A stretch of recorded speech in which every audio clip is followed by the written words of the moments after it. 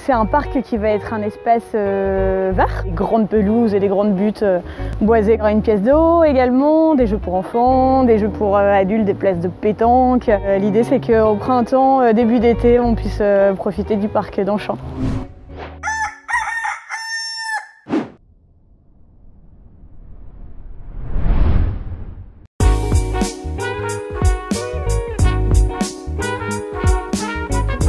On est sur le chantier du parc d'Anchamp qui a commencé il y a déjà quelques semaines. On a un gros 12 000 m² de parc en proximité du centre-ville, la grande place est juste là. On est aux premières phases de chantier, c'est-à-dire qu'on travaille les sols, les cheminements, l'étanchéité de la pièce d'eau et les mouvements de terrain. On a aussi travaillé l'élagage et la mise en valeur des bois existants. On avait à peu près 70 arbres et arbustes existants sur le site. On en garde une grosse cinquantaine.